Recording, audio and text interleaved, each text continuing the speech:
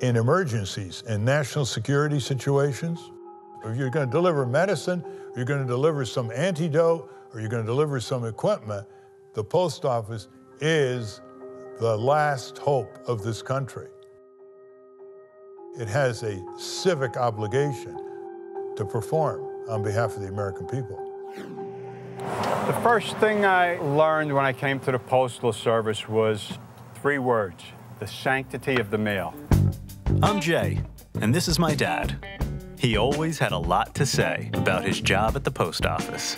I felt a feeling of accomplishment every day I came home from work.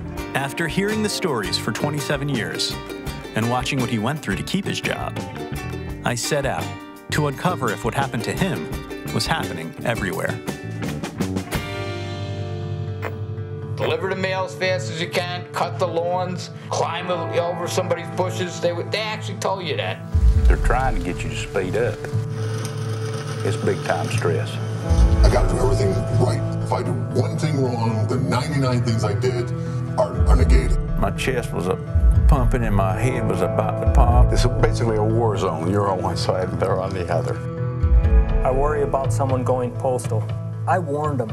I put it in writing. What if I'm at work that day and get caught in the crossfire? They're being told to lie, cheat, and steal. Even though we have this rough, crazy climate and culture inside there, we still get that mail out. The commitment is still there. That's right. Post office belongs to us. Yeah. Post office belongs to the American people. Yeah. How much are you going to put up with before you finally say enough is enough? I felt like a boxer who was on the canvas, getting the 10 count. This is a corruption that's got to stop. And we have to stand up for what is right. We have to.